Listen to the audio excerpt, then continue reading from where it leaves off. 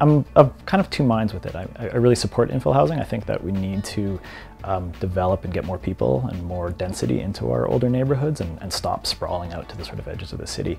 At the same time, I'm afraid, especially in a neighborhood like Ritchie, where 5 years ago when I moved in, it was a place that younger families or families with lower incomes could still afford a home. So one of the things I'm concerned about is as more of these kind of post-war houses are coming down in these older neighborhoods and bigger, newer houses are going up, that potentially people like me who 5 years ago could afford to live in the core are kind of being priced out of it. I really do think it's important that Edmonton starts increasing its density, and I know there's been a lot of really great advances in terms of thinking about putting people near transit and getting Edmonton weaned off of the private automobile as the only way that people get around.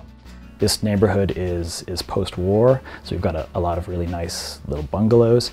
And some of the infill housing that's come into this neighborhood, in my opinion, has been not entirely suited to the neighborhood. It's people come in and put in houses that don't really look like the rest of the neighborhood, that really stand out like a sore thumb. I kind of like the fact that we're seeing duplexes and fourplexes and other sort of structures that can support a bit more density. I'd rather see that coming into these old neighborhoods than like really huge houses for like, you know, two people kind of thing. I just really enjoy living in a diverse neighborhood, so I want to make sure that everybody, you know, that there's a mix of people, that it's not just one socioeconomic class that's living in neighborhoods like Ritchie 10 years from now.